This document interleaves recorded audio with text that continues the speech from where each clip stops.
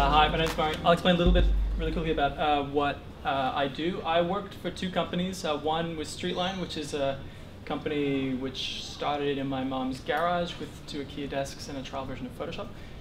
The other was Make Believe, a company we recently merged with to form a new company called Agency. We just decided on a brand yesterday, so this is a road test. Yes. I like it. Maybe? Okay. Critiques later would be great. We're a social enterprise. Social enterprise is one set up around a social goal, using the skills of business, using the rapidity that business can have to actually attack some social problems of our time. We get to work with some incredible people. These are some of our clients. We've just finished doing a big project with the Australian Labor Party. We do a lot with fair trade. Purpose is a movement-starting organization in the US. Amnesty, World Vision, and Get Up, which I'll come back to in a little bit. Have you guys heard of Get Up? Okay, political activist website, petitions, that kind of thing. But we co-share an office with Get Up. They're like our buddies. Firstly, a disclosure statement. I didn't study design ever, and I'm really unqualified as a result to tell you anything about design. I just kind of did it. I did it through school. I just kind of did it when I got out of uni with a science degree and had no idea what I was doing. I just kind of started charging people to make websites for them, and somehow people kept paying me to do it. So I have no idea what I'm doing, but I have like 9 years of experience, and hopefully that's worth something. I'm going to share a few lessons that I've learned from much greater people than myself who've actually studied design. So you can pull me up on anything like theory-wise. I just want to tell it a little bit like it is in the area in which we work, which is particularly around political activism and social change, and so design in that kind of context. Here's what I learned, and this is kind of like by way of showing my cards as to where I stand on design. Firstly, design is not art. I firmly believe that design is purpose-based, and therefore it is a measurable thing. You can make a bit of art which is incredibly beautiful with no audience, and art is art in and of itself. Design is always in the context of a purpose. That's why we have briefs. That's why we have measurable outcomes. And I'll come back to testing a lot today because testing is so important for what we do in a rapid communications world. It is a testable pursuit. If your design doesn't meet the brief, they can know that. Your clients can know that. People you work for can know that. Your creative directors can know that. And I think it's really important to know that that actually sets us apart from artists. Sometimes we implement art to do the work we do, but it is a testable pursuit. And before that makes you think this is the most boring universe to live in, where everything is testable, I think it actually fosters creativity. That empiricism, that drive to test your designs, to test your work, to see how they actually go in reality, can foster some real creativity. Because you can learn quickly, and we'll come back to that. A few things on red slides, because I thought, like, that's an idea which I agree with. I used to do a bunch of work for Saatchi as a contractor in their digital agency called Mark, who they shove in the basement of Sydney's most amazing building. But the digital people, of course, they just pack down in a windowless office. Saatchi's whole thing is the brutal simplicity of thought. That's how they analyze every project that they take on, every advertising campaign. And I can't speak more highly of this as a concept. There's a French guy whose name I forget says, you've achieved perfection not when you've added all you can to a design, but when you've taken everything away. That's when you've taken everything away possible and still retain the essential beauty, then you're finished.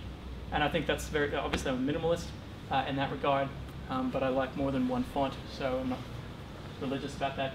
And the second thing from another agency which we do a bit of work with, everything does depend on audience. Everything is centered around the audience. If your brief doesn't mention who it's for, then who the heck are you designing for? I mean, you may be designing for the world, which is a ridiculous brief, but you need to know who you're talking to, or else it doesn't make any sense.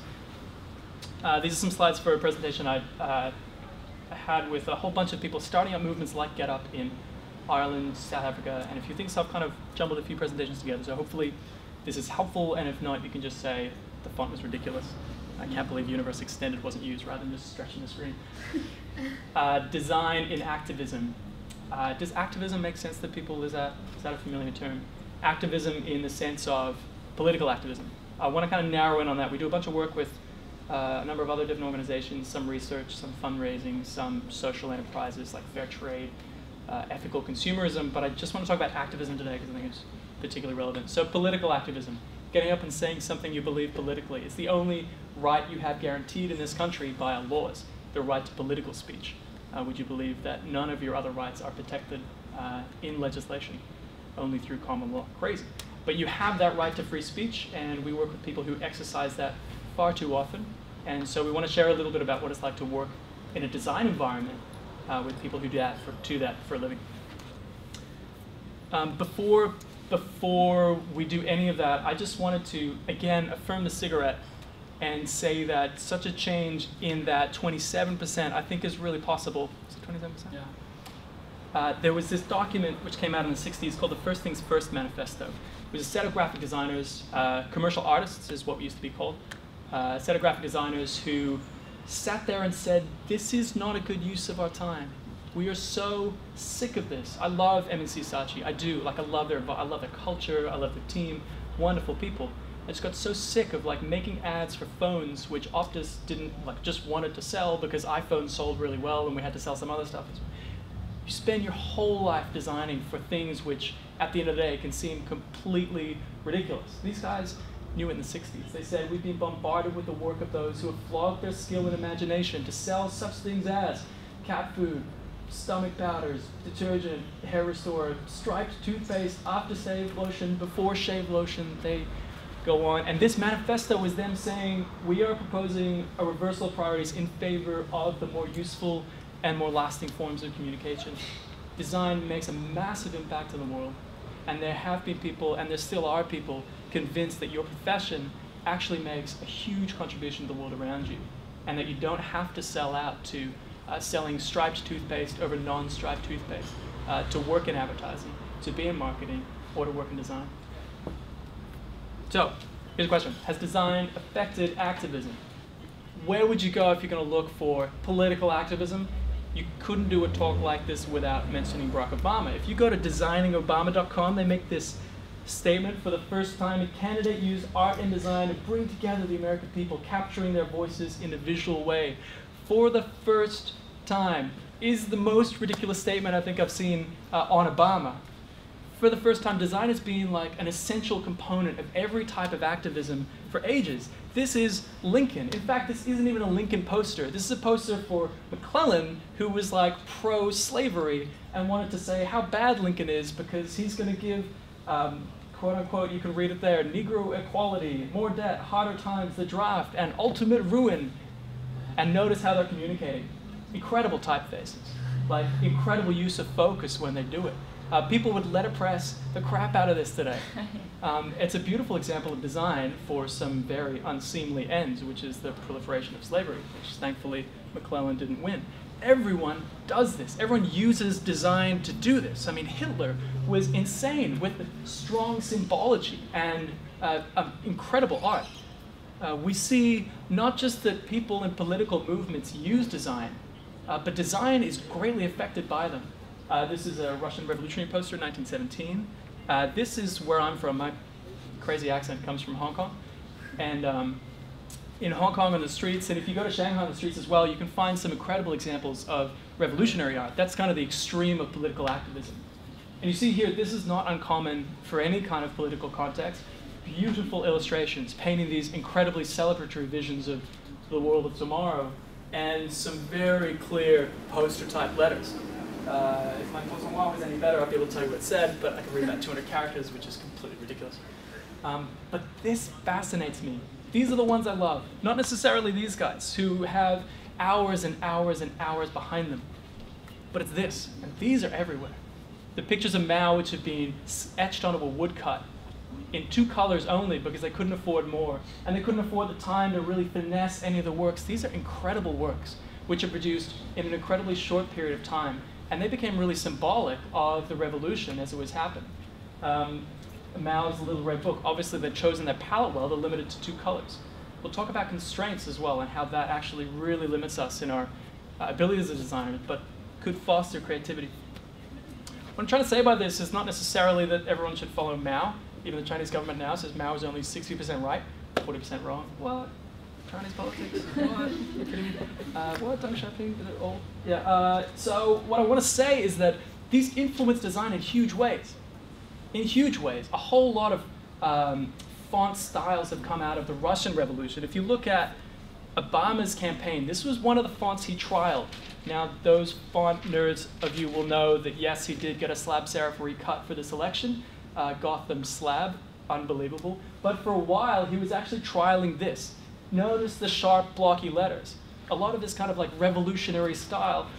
Revolutions, political activism has created a style by which people can actually connect with that. They connect with the revolutionary spirit. We have companies these days and corporates taking use of that political activism design and bringing it into their own kind of sphere.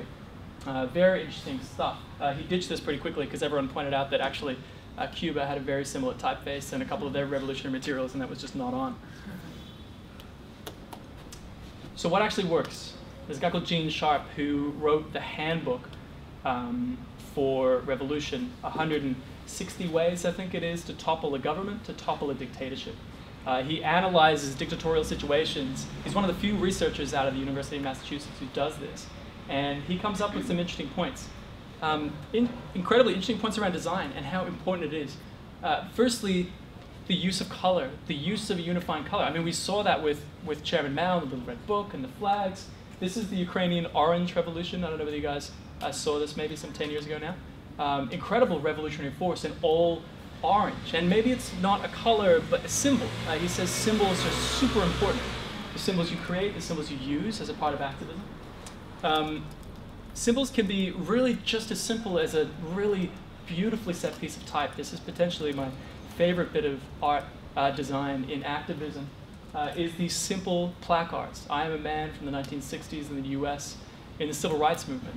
And weirdly, you get some guy with a white guy with a beard walking around without a sign. I'm not quite sure what his point was, but there he is, looking like a hipster transported to 1960. These form trends, these form styles, and we see them today. The civil rights movement today looks a lot like this. This is the Million Hoodies March for Trayvon Martin. I don't know whether you guys saw that. Trayvon Martin gets killed, a young kid, a quarterback. He gets killed just completely out of the blue by some random vigilante for nothing. And people march in Washington and see the fonts, see the strong cuts, see the bevels on the serifs, all of those things harking back to that kind of disgruntled, revolutionary kind of feeling. Very simple communications and a very simple message. So I want to say activism has actually changed design. It's the other way around. Political activism has a huge influence over how we design here. So I want to tell you a little bit of a guy called Shepard Fairey. You are wearing a Shepard Fairey t-shirt, the Obey sign. Who's familiar with Shepard? You will all be familiar with his work. You can see, like, obviously the color palette, very kind of strong, bold, revolutionary. He's an incredible graphic artist whose work really came to prominence from this photo from the Associated Press, which he did not go to jail for transforming into this.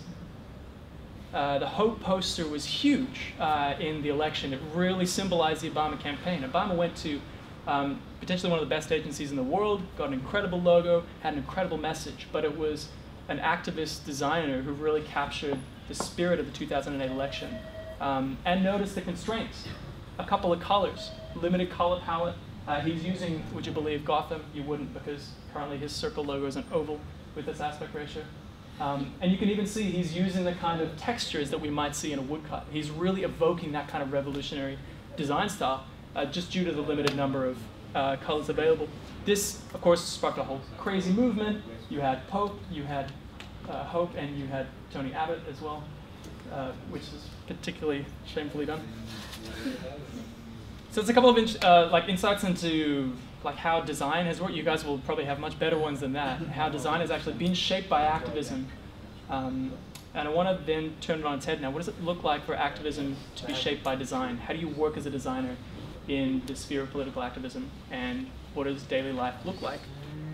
This is our team. We cohabit. We share an office with GetUp. We have accounts, creative, web, and a random contractor on my desk, which is great. We're like a 10-person team. We're very small, but in this, there's about 30 other people who work for GetUp and other campaigning organizations. And we come together at a place just down the road called the Campaignery.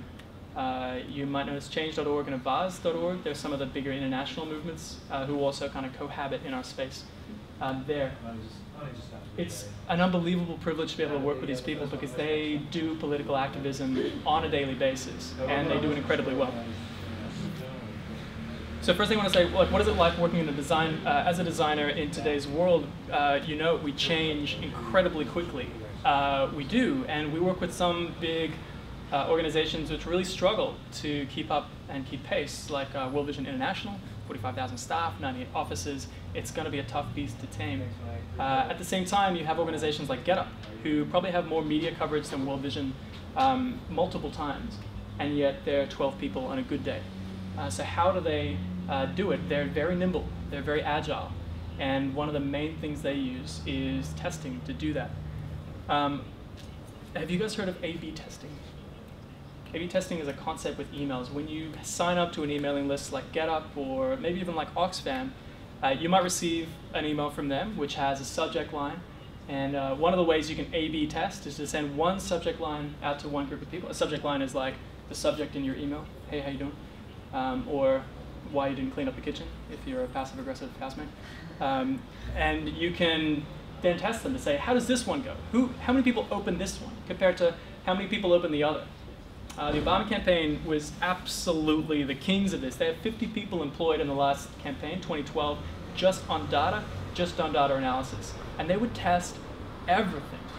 We live in a world where you can know who's opened the email, what percentage, what person they are, how many people have clicked as a result of opening that email. How does that fare against other states? How does that fare against other demographics?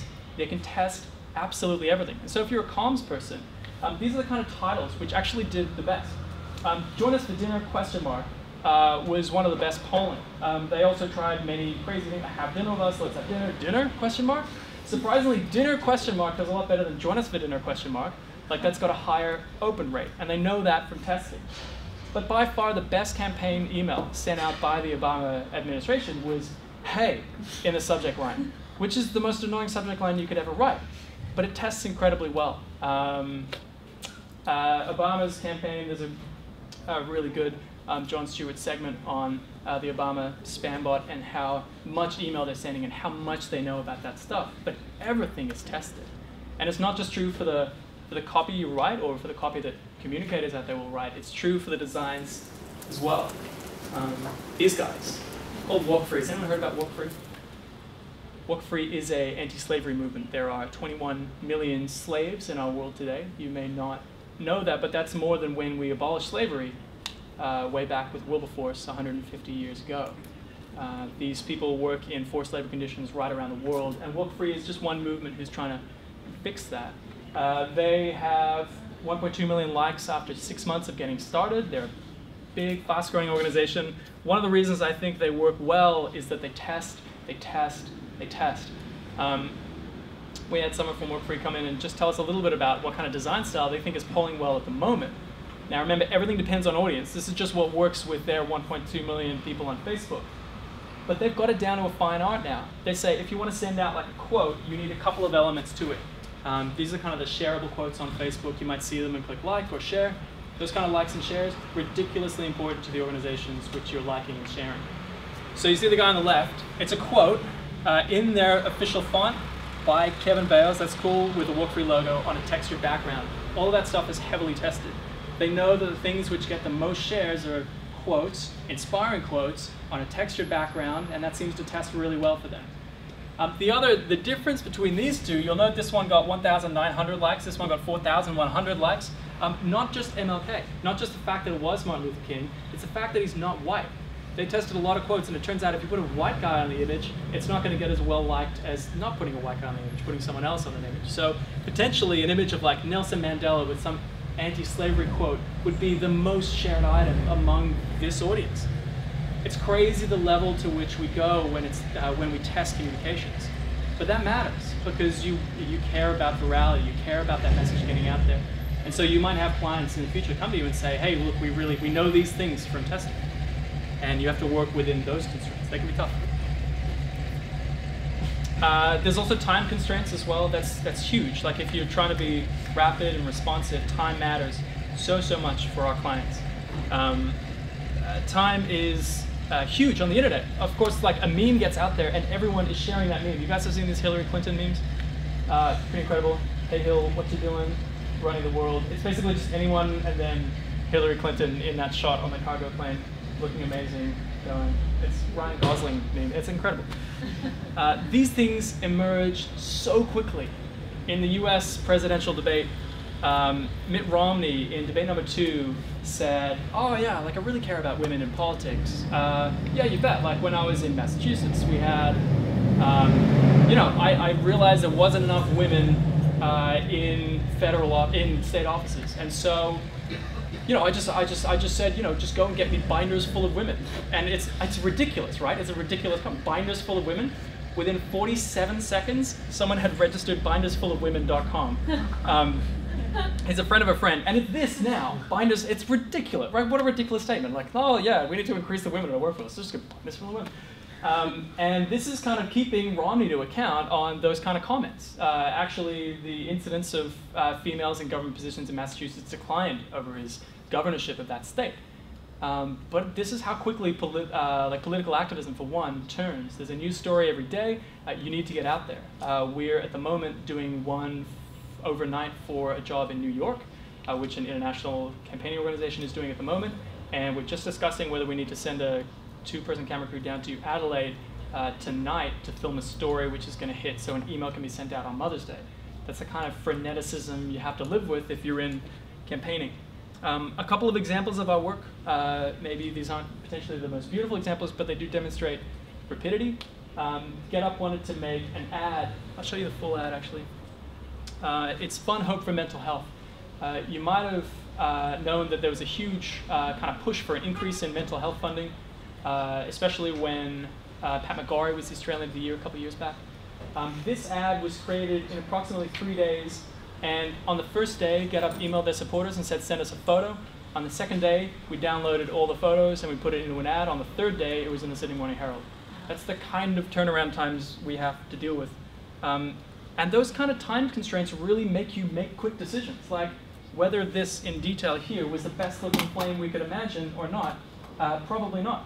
Did we actually individually treat this and rotate it? Yes. Did we do it on the inside? No, we didn't. There are some constraints we just like, I just don't have time to get this out. What is the woodcut option to stamp and get this online? This was an image we produced yesterday for Live Below the Line. Live Below the Line just started their campaign today. And I want to show you a little bit of detail here, because Jenny, an illustrator who works with us, is great. This is simple stick figures. Really, just beautifully illustrated by someone who has in the back of her mind the ability to draw a mountaineer in 4 clicks of a stylus, to be able to draw a mountain goat in approximately 30 or 40 seconds. So this is a style which Jenny's kind of developed for these kind of quick-fire political campaigns, just because you need to get these out for Facebook or you need to get them out for Twitter. This is one that was produced in 2 days for GetUp, and it was hilarious because we put it in the Herald, and you see all of these comments on Facebook as well.